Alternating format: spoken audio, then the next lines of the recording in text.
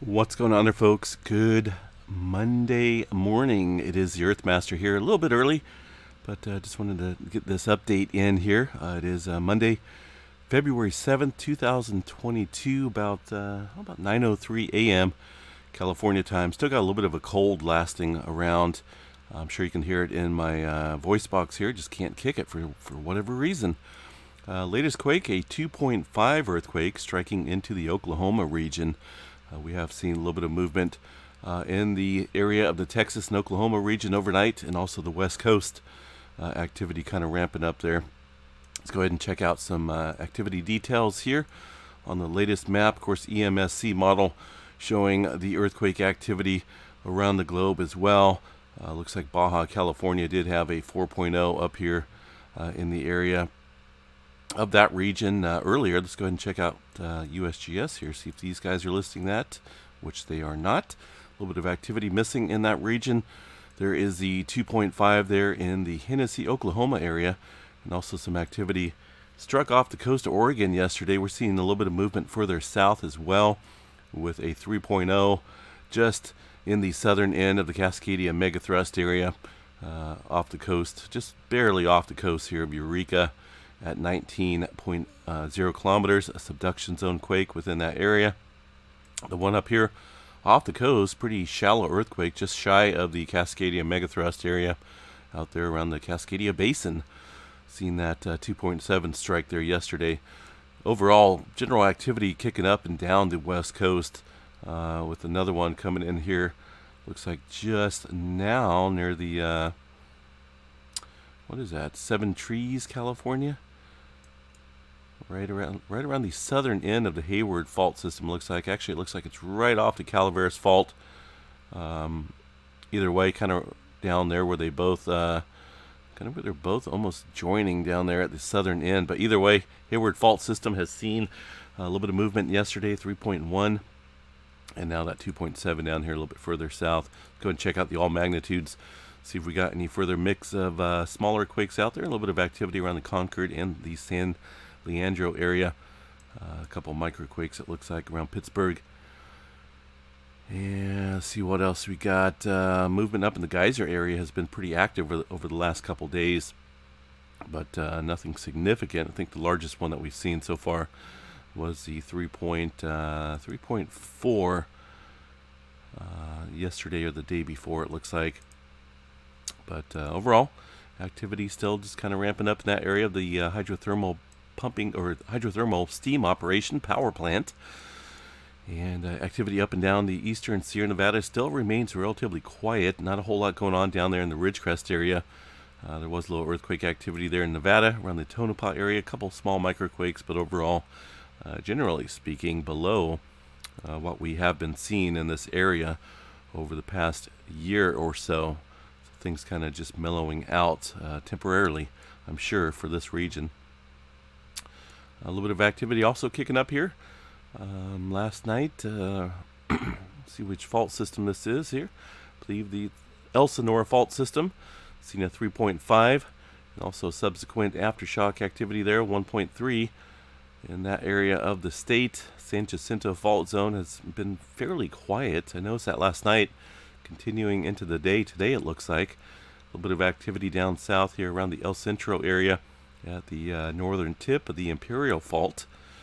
But things just kind of somewhat mellow here inland and into the Sierra Nevadas. Intermountain West region has remained pretty quiet. Not a whole lot of activity kicking up here through the region. Still a little bit of swarming out here in the Nevada desert, 2.7. And a couple other smaller quakes there, somewhat random depths there between 2 and 10 kilometers north of Las Vegas. A couple fault systems out here all over the place. Looks like Immigrant Valley North faults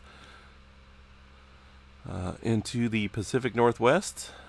Relatively quiet. Still seeing a little bit of activity around Mount St. Helens with a 0 recorded magnitude. Okay. And all other volcanoes temporarily, or at least for now, look quiet. Yellowstone activity, not a whole lot to chat about there in that region. We'll go ahead and check that out. Just something we cover a lot here, whether it's active or not. There's Definitely not a whole lot going on. Looks like one little earthquake here around the northwest edge of the Yellowstone area. It's going to be this distinct earthquake right here. And more than likely, one of these earthquakes, very small microquakes showing up there on the seismograph stations, but not a whole lot going on there in the Yellowstone area. One little, excuse me, earthquake around the New Madrid zone, 1.8 at 10.7 kilometers. Been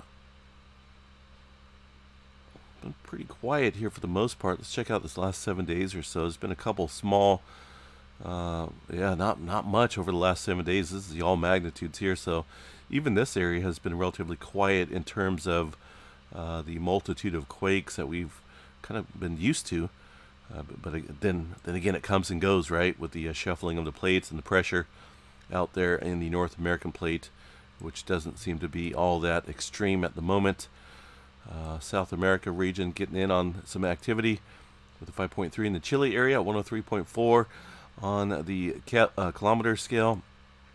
As far as the depth goes, also a 4.5 in the Bolivia area.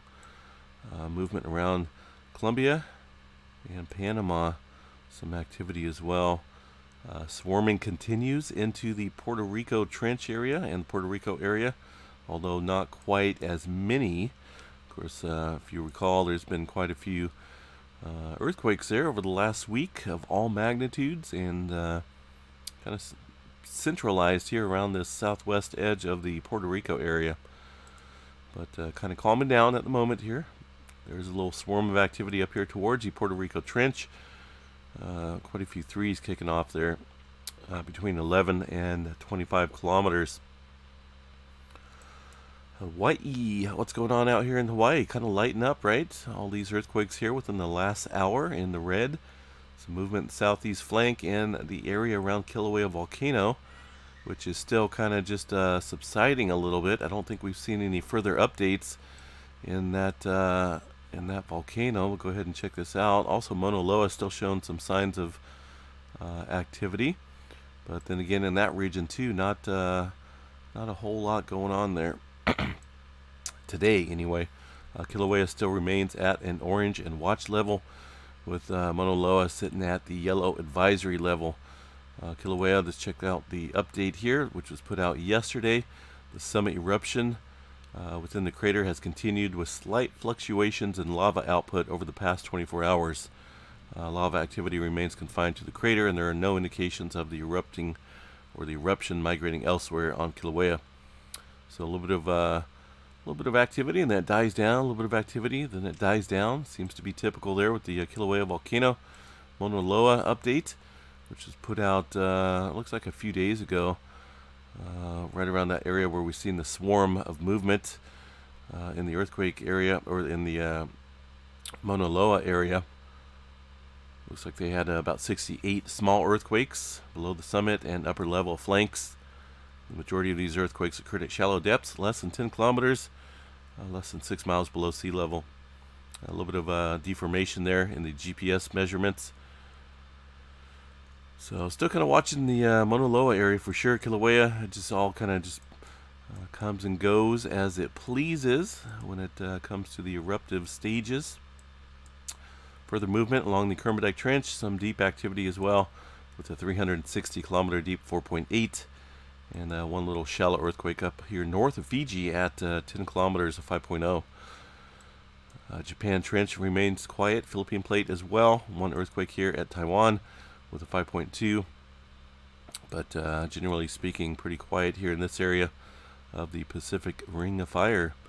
We did see some activity kick up here in the South Sandwich Islands with a 5.2 down there into the southern end of the South Sandwich Trench. All right, folks, I'm going to jump off here. Have a good day. Got a somewhat of a busy schedule this week, but we'll definitely be on here, off and on. Also been getting quite a few spam bots here on the live stream, so I kind of upgraded the chat feature when it comes to the ability to chat on live chat. You got to be a subscriber more than 3 days.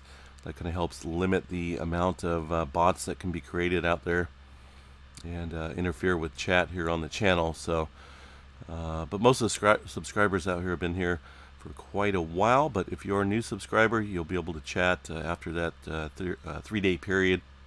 It just kind of helps to keep out the spam bots. That has been kind of a pain here on the channel recently, but we're getting a handle on it, and eventually they will disappear. All right, folks, have a good day. Stay safe. And it's supposed to be up around close to 80 degrees here over the next couple days. So here in California, I'm going to be enjoying some of the sunshine, I guess. Peace out, folks.